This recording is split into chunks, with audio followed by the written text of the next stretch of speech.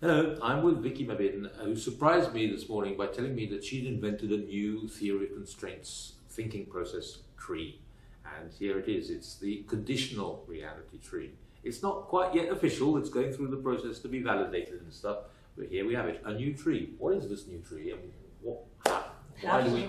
Yes, this tree has been developed by a PhD research student of mine, Dr. Abeer Youssef, and I've been obviously her supervisor and closely involved with this, so we've developed it together.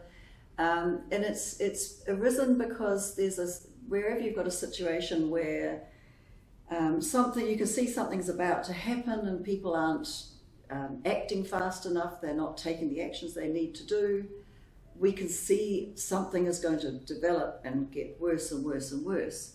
Now, none of the TOC trees fit this yet. So the current reality tree we use to describe what's happening in our current reality tree, and it's full of UDIs, undesirable effects.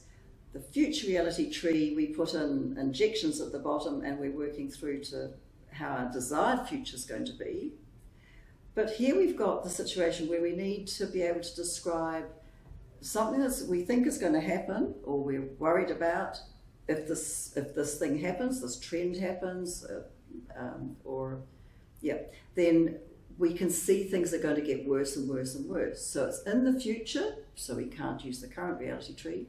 It needs some condition, future condition, to start it off.